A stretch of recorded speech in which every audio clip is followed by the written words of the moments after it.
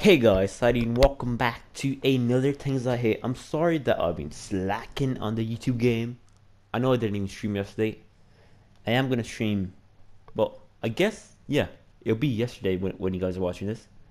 But I'm sorry for the fact I've just been slacking on everything and I've just been not as active as I usually am.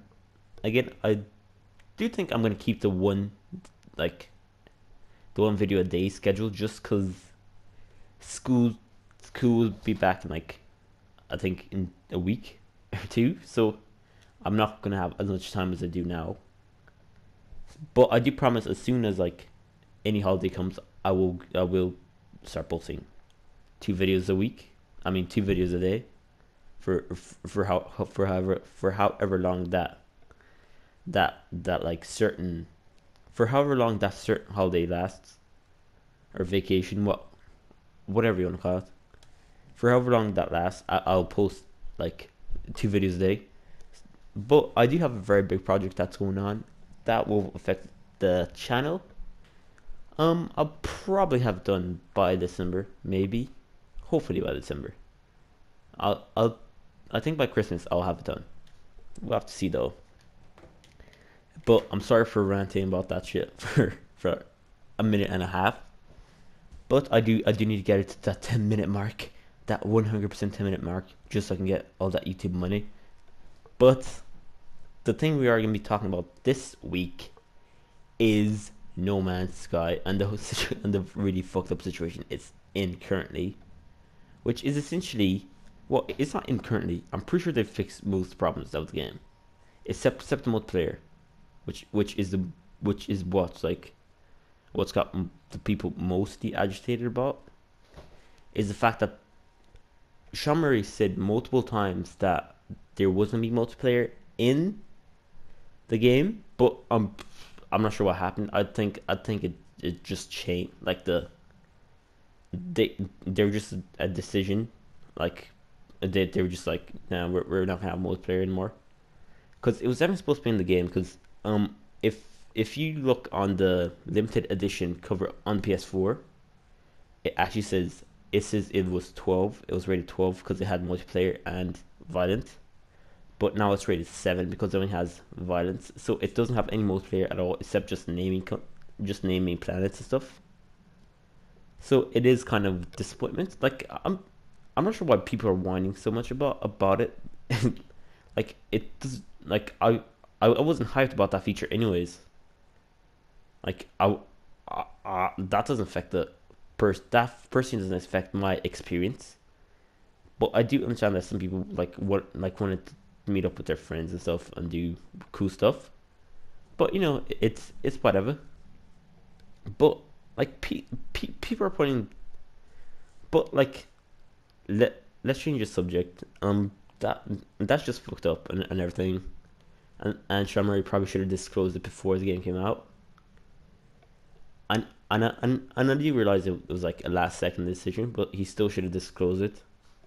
So it's just really messed up the fact he didn't. But I still think that people are over exaggerating, and that's why I'm not going to talk about the subject for the whole 10 minutes, and I'm actually going to talk about the full game and just the reason it's getting so much hate at the current moment, and instead of getting like 7 or 8s like it should, it's getting like 5s, 5s and 4s. The whole reason this is happening is first of all because Hello Games was very very vague on when they were describing the game, which clearly caused people to like imagine stuff. That's kind of like what happens, like multiple things in media. Like for example, if a new Star Wars movie comes out, and let's say they release like a trailer where it's literally it just looks amazing and looks like the best movie in the world, and they don't release anything else after that, people are going to go into that with such high whatever. You guys know what I'm saying. They're gonna go into that with such high expectations to the point where the movie will never live up to that, and even if it's the best Star Wars movie ever, it will still get it'll still get rated like let's say like 7 out of 10, just because the fact people were expecting it to be the greatest movie ever made, and it wasn't. It was only the greatest Star Wars movie ever made, which is a great achievement. Don't get me wrong, but people were still gonna be pissed off about the fact it's not the greatest movie ever made. And that's kind of like what happened with this game. It's just because they were so vague and they never described really like any of the gameplay at all, and they were just like, essentially all they said was there's gonna be I think it's 13 quadrillion planets for you to explore. You There's gonna be combat. There's gonna be trading.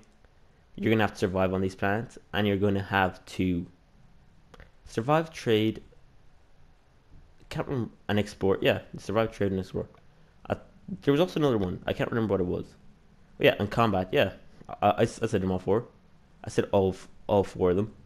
But essentially, like that.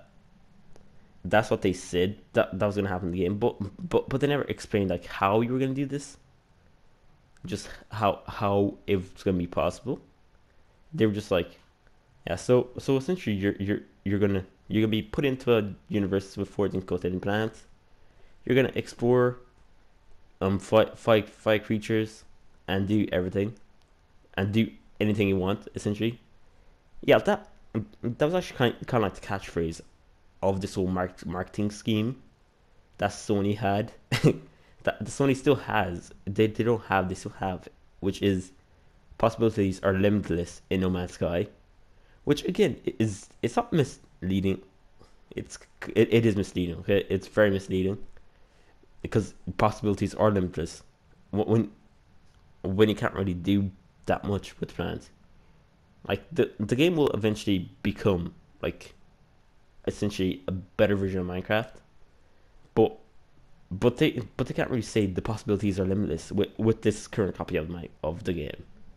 Like with this current copy of the game, it's it's not very disappointing. Like I personally love it. I think it's one of the greatest games to come out this whole year.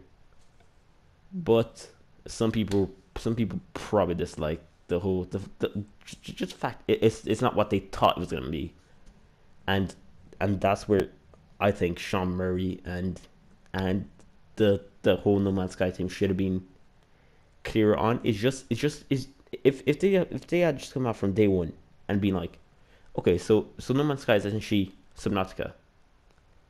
Like it would be so much clearer, and instead of getting like all the hate it's getting right now, people would be praising it for what it is instead of just judging it for what it isn't, and like it's just and it's not really anyone's fault.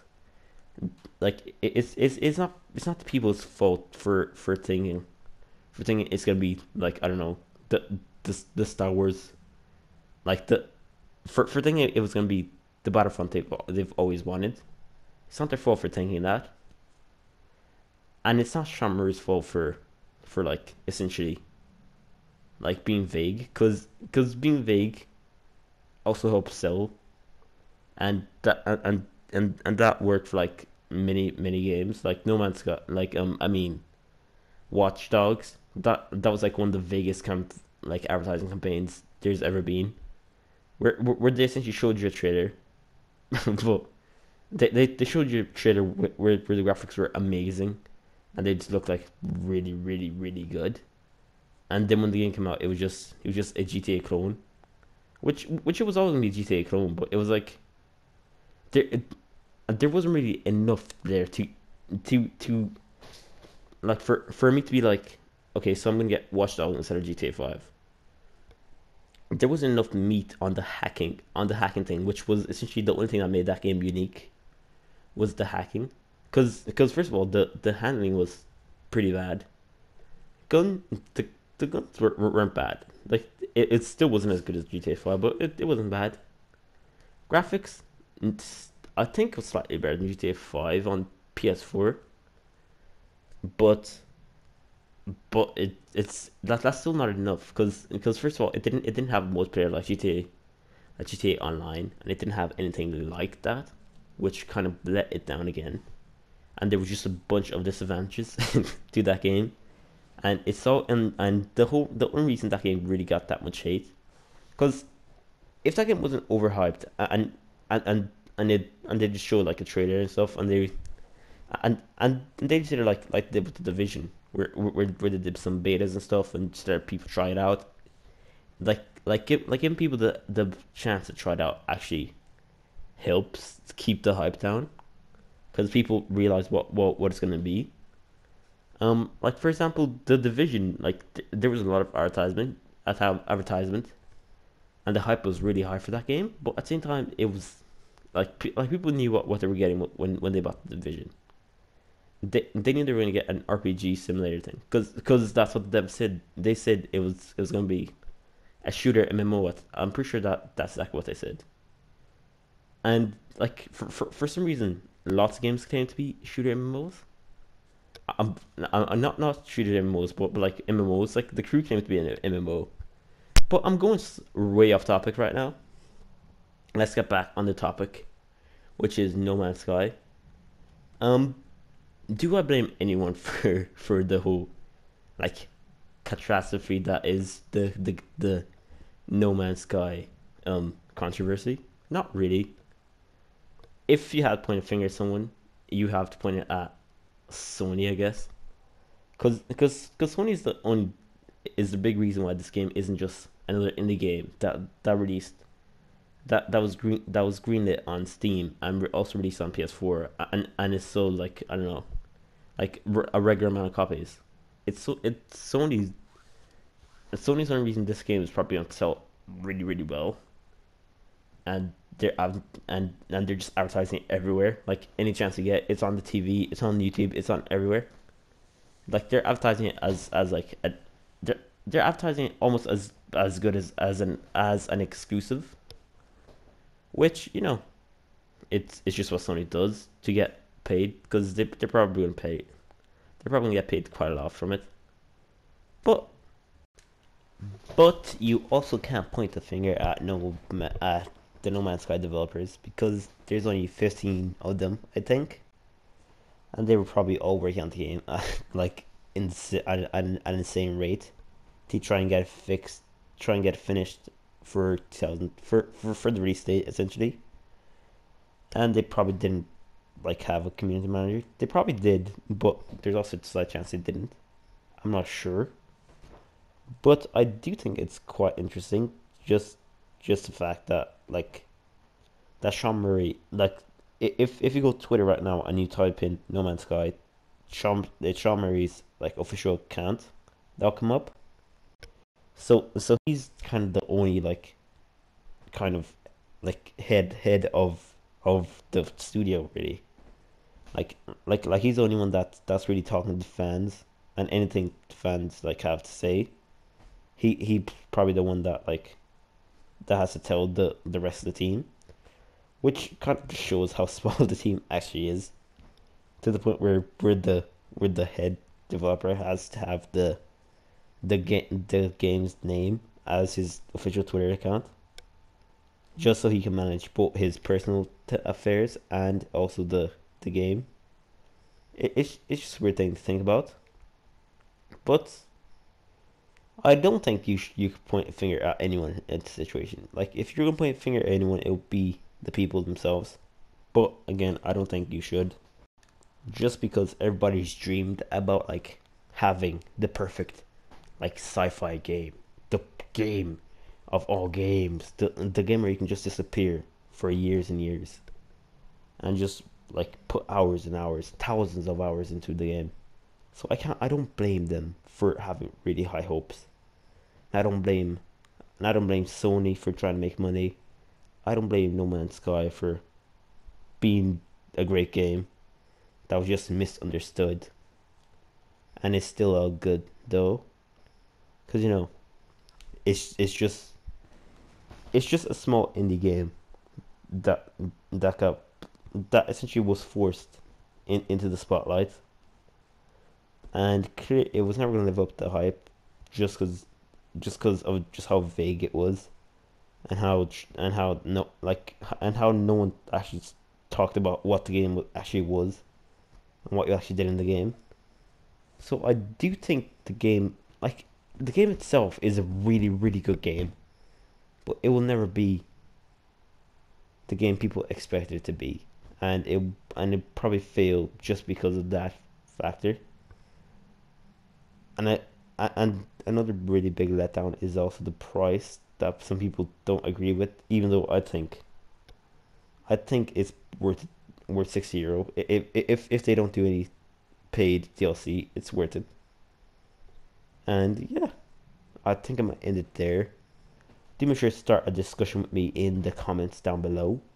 Click all the links in the description. You know, my Twitter, my Instagram, my everything, my Patreon. Donate some money to me.